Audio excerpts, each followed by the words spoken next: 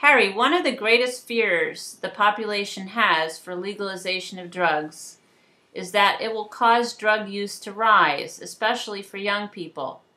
I have found data to support both sides, ones showing no increase when legalized and others showing increases.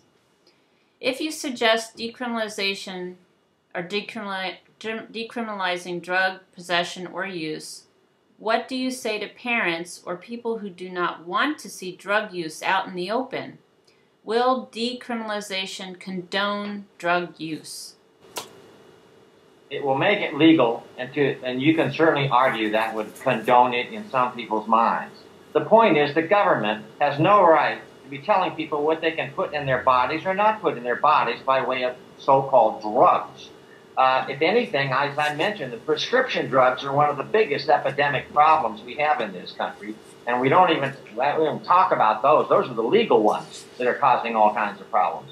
The illegal drugs, most of those are not as dangerous, particularly in terms of cannabis and other products. And even if you check with the scientific people, people who are heroin addicts can carry on their work and job as long as they get clean heroin and clean needles.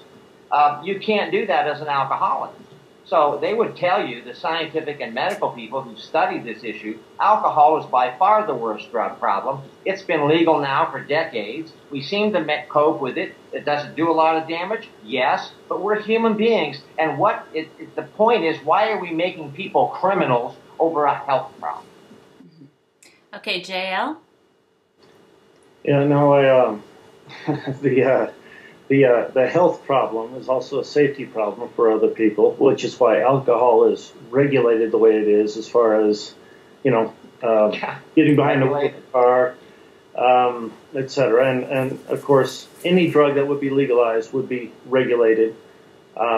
So you're not out there killing someone just because you want to get high or you want to, mainline heroin in the morning and, smoke a little crack at lunch. It's just not a safe thing to do. It's we have other people to think about.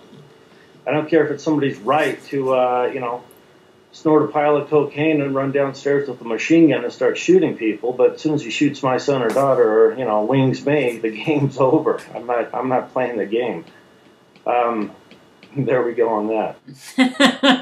Now we got all the way to shooting people from drug use, but anyway.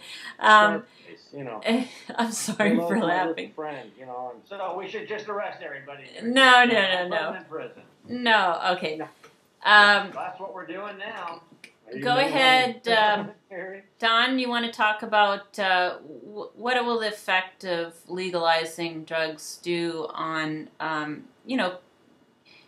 how will you allay the fears of the parents and people who just don't want to see drugs in public? Well, when the drug's legal, a Yeah. lot of the profit is taken out of it. So they'll end up being distribution of it. And most of all this drug cartel is all about money. It's not about drugs. They don't care. And when you take the profit out of it, when people can grow their own marijuana, who's going to bother trying to smuggle it all into America? Okay, good point. Harry, you have 30 seconds. Well, once again, I think it's another non-issue that could be solved very quickly if we just acknowledge citizens have rights. And there's no reason for the federal government or the state government to be telling people what they should be taking by way of, quote, drugs, unquote. I think you provide the medical literature just like you do with don't take too many aspirin or whatever prescription drugs you're taking. You try to educate people the best that you can. But to make this a criminal problem that you put people in prison is absurd. It should be stopped. Okay. JL, 30 seconds.